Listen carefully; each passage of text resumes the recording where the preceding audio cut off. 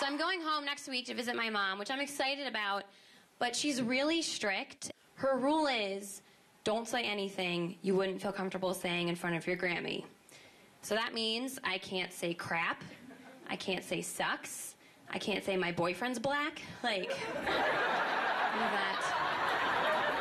I like that joke because I get to have a boyfriend in it. That's my favorite part. I used to be a high school teacher during the day. Good, don't clap for education. That's great.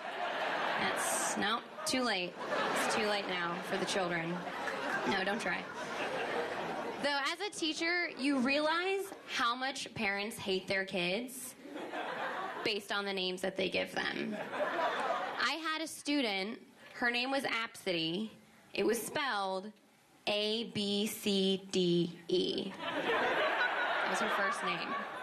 So I go to call roll, and I was like, Absidy, how special and unique. And a girl in the back was like, no, I'm unique. Okay, sorry, hold on.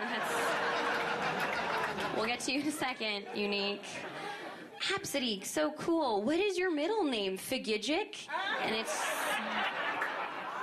it wasn't. I was head of the prom committee for a long time. One year, my students wanted to do a sock hop and have a real, authentic 1950s prom. So I was like, you guys, great idea. We can totally do a 50s prom. But you realize that if we do, the black kids won't be able to come. So it's up to you. We didn't do it. I teach life lessons.